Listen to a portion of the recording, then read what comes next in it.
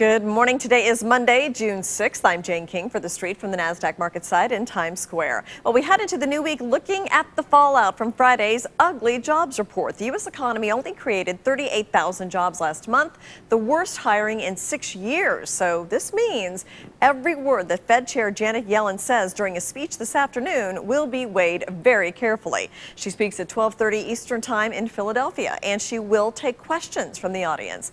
But just by about every account, a Fed rate hike at the meeting next week is off the table. Well, Snapchat has quietly bought a company called Scene. Scene is a computer vision startup. It lets mobile users make 3D selfies. TechCrunch reports the technology allows 3D selfies with the normal smartphone and could someday be used in virtual reality.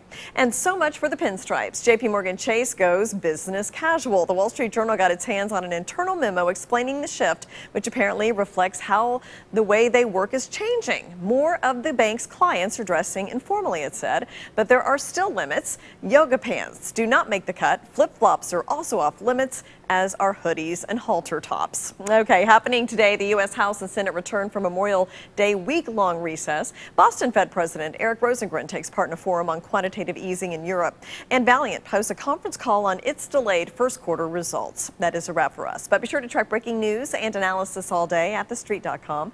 At the NASDAQ market site in Times Square, I'm Jane King for The Street. Have a great day.